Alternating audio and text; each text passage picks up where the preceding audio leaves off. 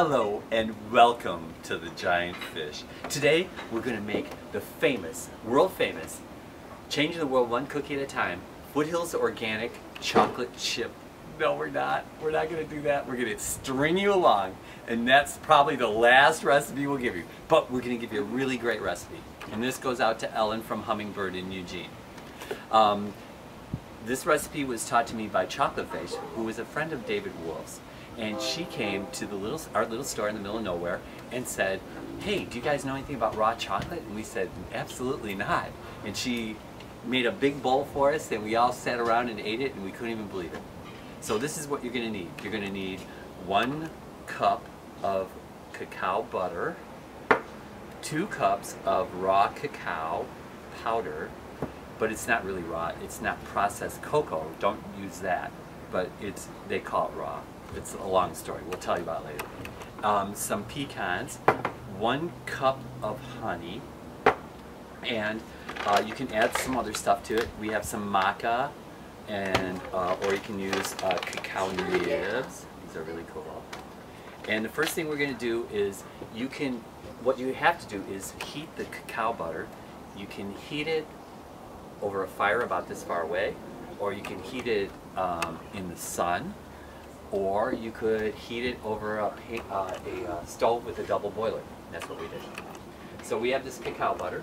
You just want to heat it till it melts. That keeps its raw consistency, and we'll wipe off the buttons.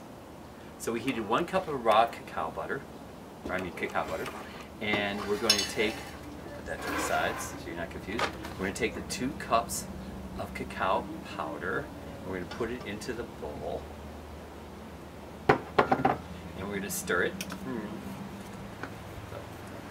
You want to stir this till this is really stirred up well before we do our next step. So I'll stir faster and faster.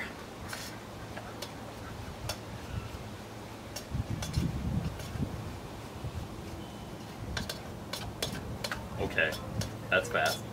And you want to mix it up. It's going to look like a fudge. And then, it's almost done. When I was taught this recipe, I was blown away. I couldn't believe, because I had made chocolate. I had a little chocolate company for a couple of years with Becky, and when Chocolate showed us this, we said, "Wow, this is better than chocolate. It's so much better for you, and it tastes fantastic. You are completely going to be spoiled, and there's nothing bad about this. It's really great." Let's take the honey. We're going to pour the honey in.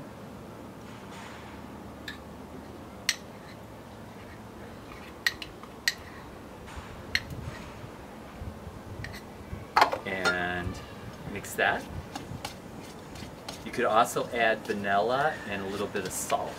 The salt kind of makes it puffy. So you can see the consistency now. It's so nice. And we're going to add some pecans in it.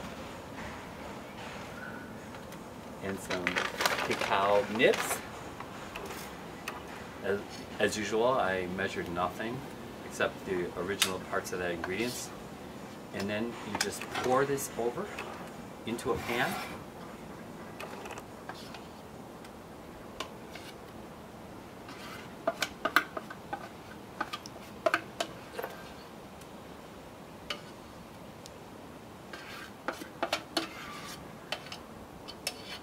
Wait a second, I better taste it. And then we're going to smooth it out on the pan a little bit.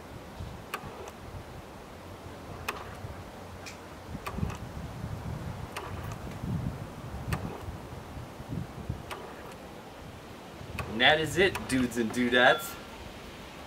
That was simple, wasn't it? And you just take that, put that in the freezer, wait till it gets hard, pop it out, break it up, keep it in the freezer. It'll stay like hard chocolate. Keep it in the refrigerator, it'll be fudgy. Keep it out, it will probably melt. But it's really easy and really wonderful, and that was about as simple a thing as you could make. Thanks for watching the Giant Fish.